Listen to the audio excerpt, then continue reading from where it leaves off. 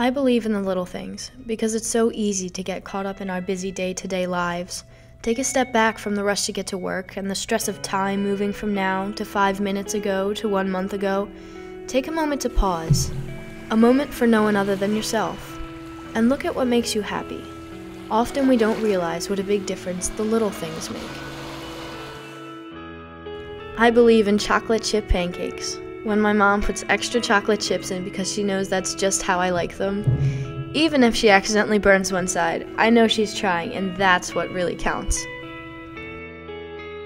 I believe in the ability of just one sentence being able to alter someone's entire day.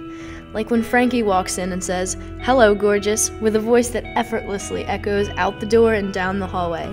I'll tell you, he never fails to put a smile on my face.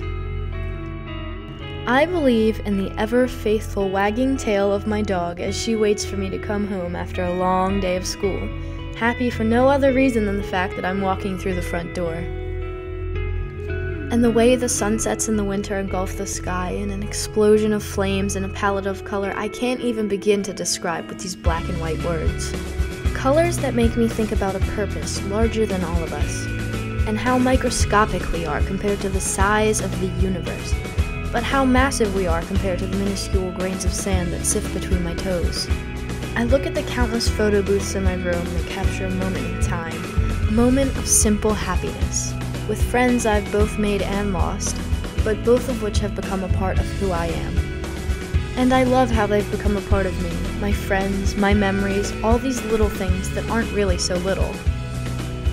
I believe in sitting in Big Wave for hours, talking endlessly about nothing and everything, college and tortilla chips, conversations that then lead to spontaneous adventures.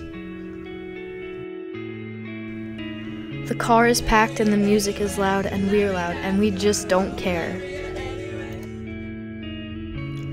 We are free of responsibility and limits and are oblivious to boundaries set by adults with fixed salaries and creased pants.